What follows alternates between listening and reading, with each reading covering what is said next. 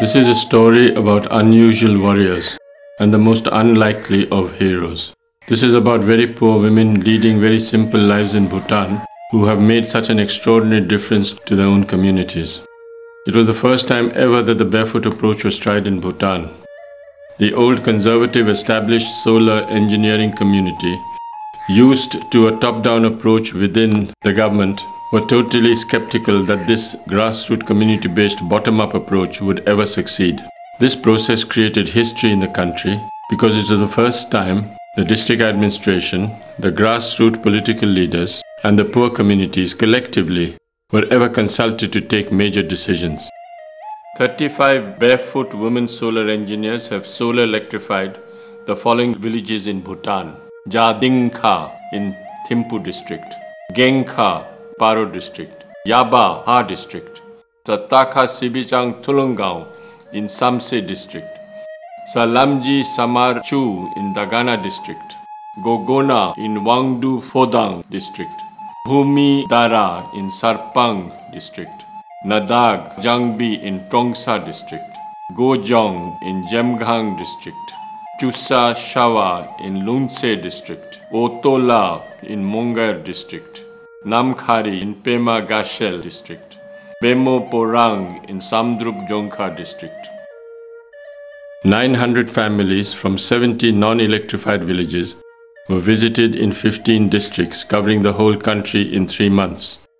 The staff of the Barefoot College spent nights in the village, refusing to take any extravagant daily allowances, thus saving a lot of money, but more important, it gave them time to hear what the poor people, the actual users, had to say. In the process, 35 women were selected direct by the community. It was the first time in their lives they had ever left their village to come so far away to a strange country. The Indian ambassador gave them confidence before they left. The women from Himalayas traveled in a train and saw the desert for the first time. They lived on vegetarian food for 6 months.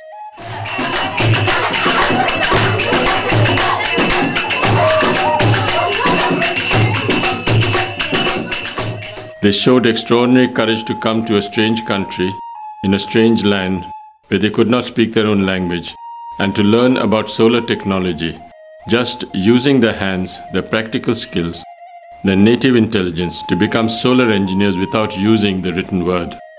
They learned through sign language how to fabricate charge controllers, inverters, install solar panels, and link them to deep cycle batteries. They lived simply, worked together, and in spite of the tremendous obstacles facing them, they never complained. With the money saved, they all managed to visit Bodh Gaya and even buy a mobile phone. On their return between May and June in 2008, within 3 months, all the solar units were distributed to the 500 houses in 48 villages all over Bhutan.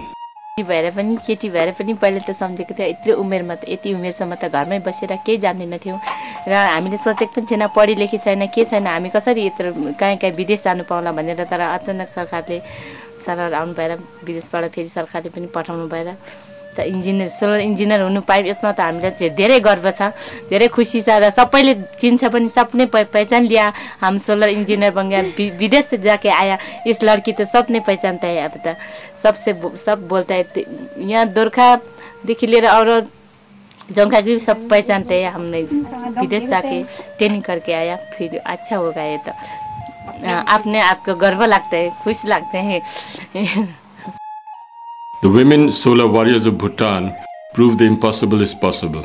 They each established a total of 18 rural electronic workshops in 13 districts, thus making it possible to carry out all major and minor repairs even before any solar units were installed in the villages. The villagers could not believe that women could climb and install solar panels on the roofs. A total of 35 kilowatts have been installed, saving 5,000 liters of kerosene every month and saving 80 tons of carbon emissions from polluting the environment. Solar line ayo yo ta abo kam लाग्दैन अब यतै राख्नु होला यसो नि Delen ngachi asi she bela rangi tsindu kiu shindu te rangi habai hapsu ma panga che yuntu ga ne mila te ngachi 윤택이 날치 좋아진니 ABCD세 가네 미시라 내가 저기 랍깃 홀레베 아니 랍베 다우드루 마드 델레 다우드루 나가 저기 소lar engineer 내가 저기 베숲질라 델레 말레 나오베 내가 지나 공바 케치 숨 나가 저기 뿌라 쭈에쭈이라 데 뚜베 뚜지 내가 저기 가 배우신데 두테 튕시 슈니라. For the first time in the history of any solar electrification work in Bhutan, and in keeping with the new policy of the royal government, very poor families have willingly agreed to pay between 40 to 60 rupees a month for the repair and maintenance. 48 villages have agreed in writing, something unheard of in this country. अब केटी मान्छेहरूले केही पनि काम गर्न सक्दैन अब सबै केटीहरू कमजोर गरेर नबस्नु आफ्नो खुट्टामा उभिन सक्नु भनेर थियो. What is unique has been the contribution of the rural communities, agreeing to construct a workshop in the village at their own cost. Whole villages agreeing to transport the solar panels and batteries on their back, sometimes a 2-day walk, free of charge, agreeing to form a solar committee to make sure everyone pays their monthly contribution. How has solar lighting improved the quality of life? Farmers using lanterns at night to bring back lost animals and protect themselves against snake bites. Traditional midwives use the lanterns to deliver babies instead of using candles and torch batteries. The women now cook at night in the open with solar lanterns. They work on increasing their income by making handicraft items at home. Children study at night without damaging their eyes or harming their lungs from the fumes of kerosene lamps. Women do not have to walk for miles across the Himalayas to nearby towns to fetch 20 liters of kerosene. Never in the history of Bhutan has 48 remote, inaccessible villages ever been solar electrified within a period of 1 year.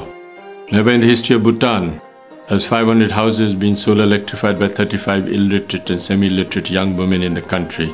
They are now the new solar warriors of Bhutan. The solar warriors have agreed to register the first ever Barefoot Solar Engineers Association of Bhutan.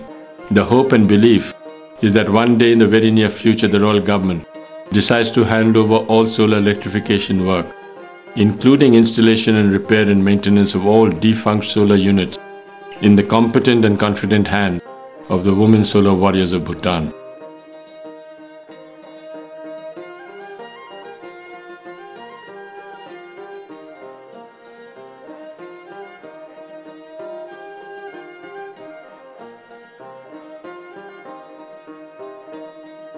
I feel so deeply encouraged to see the confidence that these women have in themselves and how contribute to their villages, to their families in such remote areas.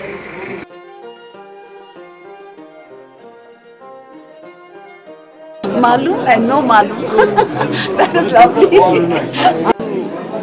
Bring light, literally light into their lives is something which I am so proud of today. I'm absolutely moved. And I think for Bhutan to collaborate with India in training our village ladies to become barefoot engineers is something which I think it's really a testament. I think in the past we would have never imagined that our village ladies, that there is the sense of achievement, the sense of pride, they are recognized, they feel so fulfilled.